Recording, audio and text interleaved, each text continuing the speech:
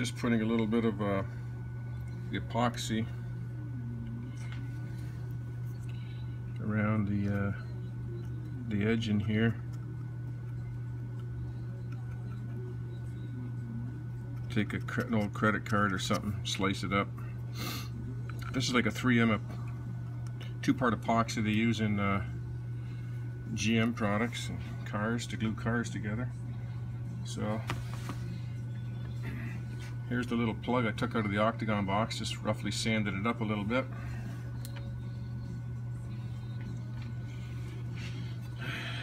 Put a little dab on here.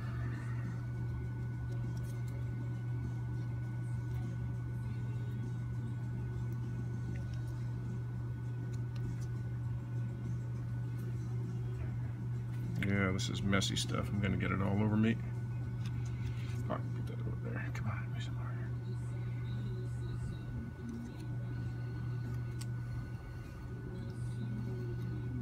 Oop, oop, oop. Get over there.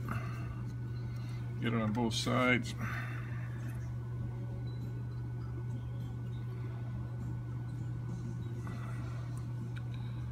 Put a little piece of tape over there to hold it in place, and then I'll fill in the other side.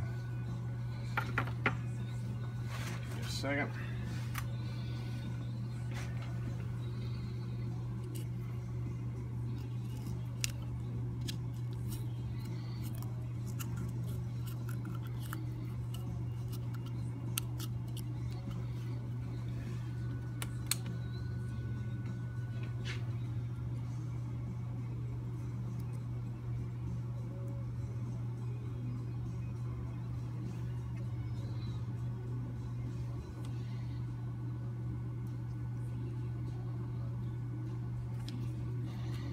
Made way too much.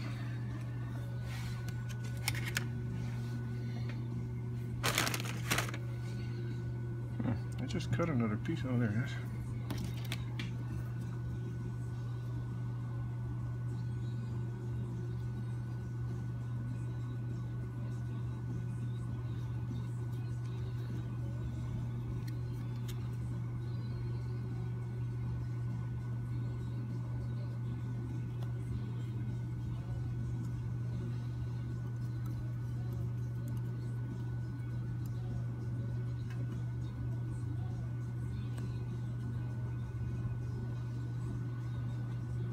Good enough for now. I'll have to sand it down a little bit, paint it black.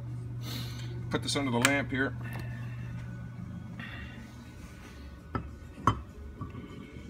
As hot as I can get it. Yo, that's hot. This here, I'm just painting this one white. Got the holes all drilled and plugged. Yo. So bake that one.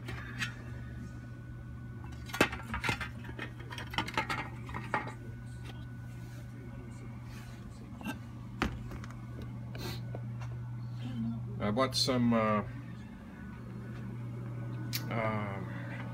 this reflective paint. I'm going to try this stuff out. Rust-Oleum makes it. It's a reflective paint. You can spray it on your mailboxes or on your bicycles or anything, and it reflects headlights. So I'm going to try that on the inside of the speedometer and tachometer. And then also on the reflective rings. These reflective rings reflect the light back down on the numbers. So it's pretty important to get this. So I'm going to spray them white first. I'm going to try some of this on there. And we'll see how that works.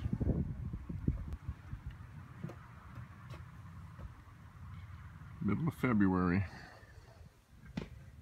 60 degrees outside. Probably. Yeah, look at that. 42 in my garage. 60 degrees outside. I got 1 meter done here. All finished on the back. I just didn't silicone in the lens yet. I just wanted to test it out, and it works a lot better. I got 3 bulbs in there, so now you can see the numbers all the way around. I'll show you that later tonight. And for the other one there, I'm just waiting for the bulbs to come in. I got a couple parcels there. yesterday.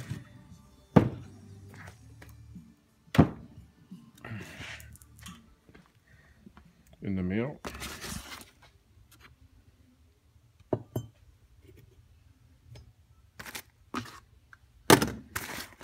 Always have to crack the boxes open at the border. Make sure you're not smuggling any contraband in. But this is the mirror. I've been looking at mirrors for a long time on, hey, that's a note in here.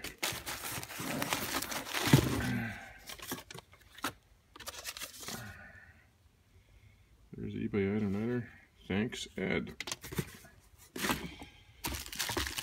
This was a private guy selling this mirror, and I wanted the old style look, kind of like the ones they used back in the 70s.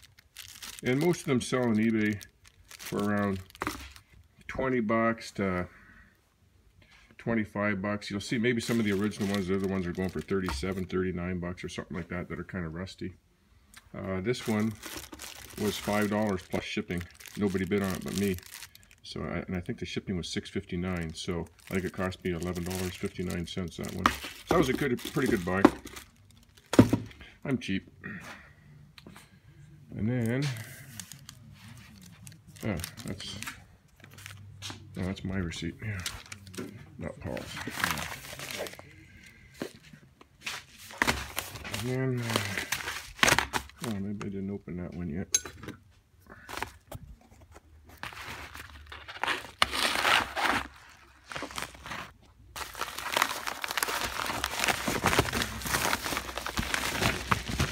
I ordered all my cables about a year and a half, 2 years ago.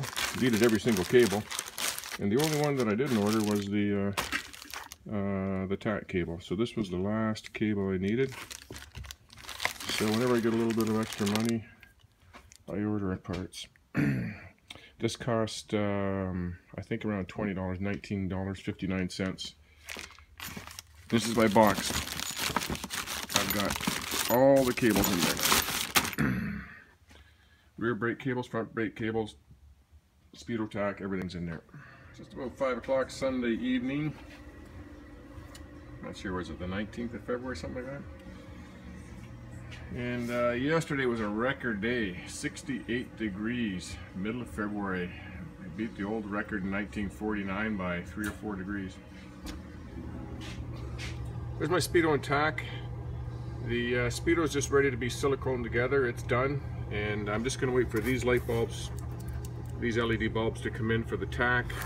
Should be in another week, 10 days, and then I'll silicone them all together and show you them. They'll be done. I got 2 more main projects that have to be done. My carburetors. I got the 2 original ones all apart in pieces, and then I bought a box of extra parts on eBay. I don't know, I got a deal for like 10 bucks or something like that. And then I think I've got a carb kit. Pretty sure I bought carb kit. Yeah, there's the carb kits in there. So I think I'm going to start tackling these carburetors, get them out of the way. And then one more thing. Where is it? My transmission. That's going to be the last thing that needs to be fixed. And with those transmissions, the lay shaft bearing is a ball bearing, and especially after being 45, 47 years old, I guess, that roller bearing, everybody replaces them with that ball bearing, everybody replaces them with a roller bearing. So that's my my next project after the carbs, is tackle that transmission. And that bearing's not cheap. It's like $50 for that bearing. Now I bought these exhaust ring nuts here a couple of weeks ago. I think I showed you in one of my videos. They fit beautifully. They're brand freaking new, $14. And my buddy was over, and he started threading it, looking at it, and then I stuck my finger in here. I could wiggle the gasket there. And then right away I started thinking, oh no, there's a different thread length. You see the difference in thread length from the original one? This is the original one, and that's the newer one. Well, on the 850 Commandos, they use the shorter thread length, and then with a couple rings in here that sit between. The exhaust goes in first, then a couple of rings, and then you put the collar on. I honestly prefer the longer ones just because you got more thread holding in the aluminum. You know, on this one here, what is there? You know, 5 or 6 threads being held in there. So, but anyways, you can buy the rings. I think they're $11 US to put the ring clamps in there. But I honestly prefer more threads in there. Less likely to spin out, and less likely to pull threads out, which is pretty common in these things, is to burr these threads right off. So that's another day. Those took these apart 2 years ago. You know, I don't even know what I have here. I'm not sure which is the original. I think this is the one that I bought offline. Yeah, it's got the newer. Tickler bleeder there. So this must be all the parts that I bought offline. And then these are the 2 original ones. What are they called? The 932. Yeah, 932 or 930 ammo carbs. It's got RB, and this one I'm pretty sure. Yeah, it's L. And see, 930. So this is a left-hand carb. They're marked left and right. So it's probably important to have those back in the same way. And this is the one that I bought, which is nice and clean. And I think that says L. Yeah, L30. Probably a newer model of carb.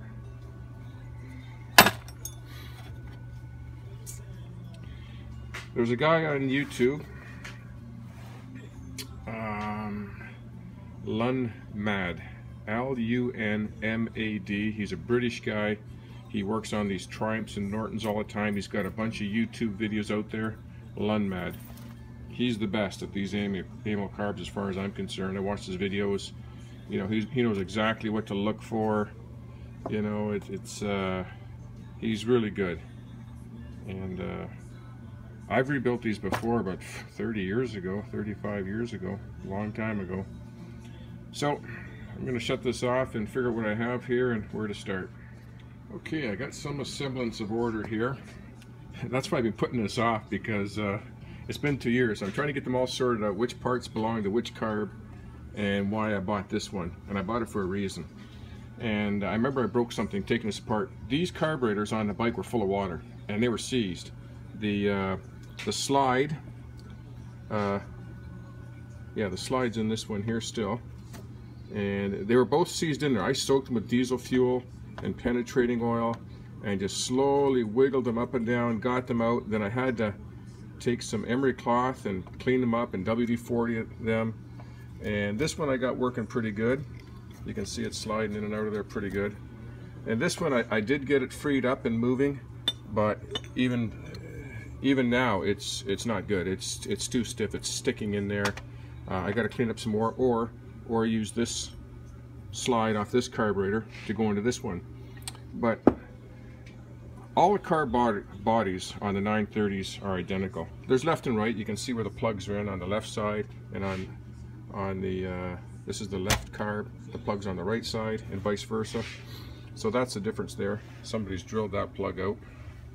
But when I took apart these float bowls, they were full of water and rust. You can see the inside all corroded up. I got to somehow save these.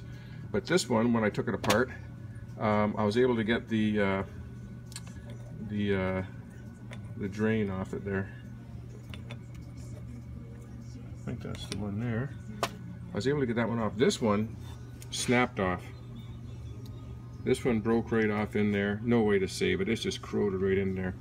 And that's why I bought this carb on the internet. just to get this float bowl. And like I said, I got the whole thing for like 10 or 15 bucks. It was just dirt cheap to get that carb. And then it came with a bunch of new parts, you know. It came with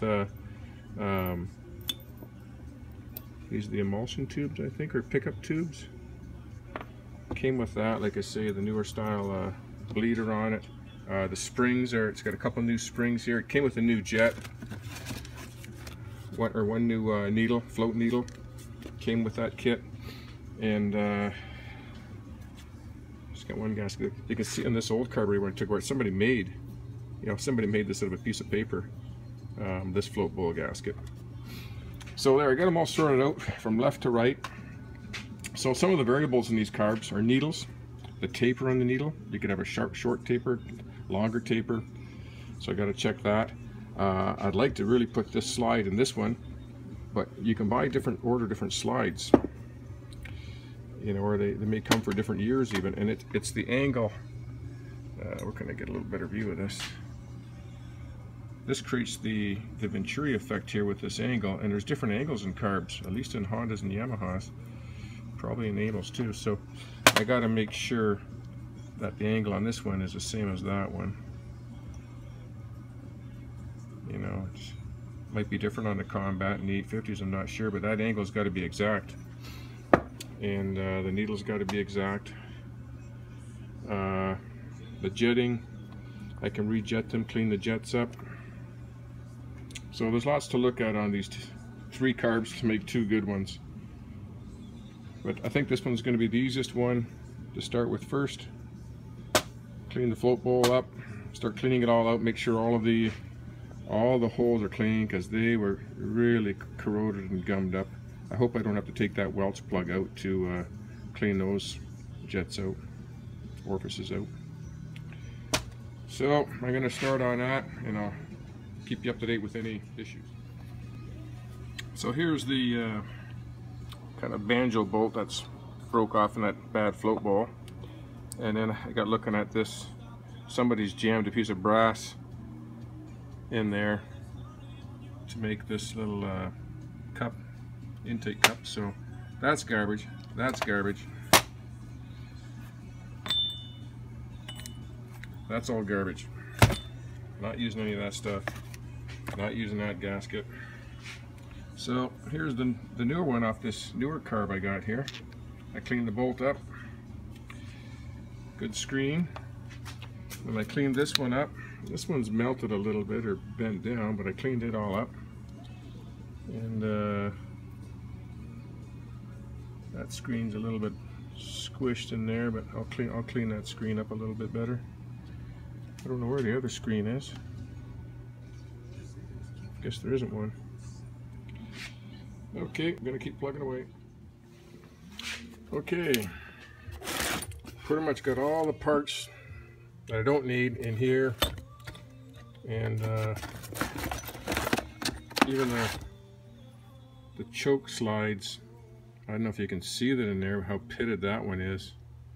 That new carb that I got on eBay, newer carb, came with 2 new choke slides, and yeah, they just fit in there. They work nice. I end up using the good slide from the newer carburetor in this one, and the cutouts are identical. There is varying degrees of cutouts you can buy on these things, race bikes and stuff. The needles were identical, but I ended up going with the original ones, and just I clean them up with some real fine steel wool, and it just polishes them right up beautifully. That's all you need there. Came with a couple new cable connectors, which was good, because mine were, 2 or 3 of them were rotted right out. I couldn't even get the cable out of the holder. Probably have to drill them out. But I did get 2 of them out and clean them all up. Got that ready to go. Got the new jets in here, main jets, and the pickup. That's ready to go. Floats are ready to go. They're all cleaned up, ready to go. The only 2 things I got left to do is to really clean this up and hope I can get all the orifices. Hopefully I can get all the jet holes cleaned right out. I'm going to put them in a sonic cleaner, and I just make one and leave it in for a half hour or so, blow all the holes out, see if that works. If not, keep soaking it. If that doesn't work, I got a buddy with a commercial grade sonic carb cleaner, and I can bring them down to him and leave them in there overnight. But I think I can clean those up here. Then it's ready to put back together. The springs, it came with 2 brand new cable springs. I think that's the choke spring, that one. And this is the main spring. And it came with 1 new spring, the main spring. So I picked the best of the 2 and I cleaned this one all up. So it's good to go. So just clean those 2 bodies out and put it back together. I think it'll be good.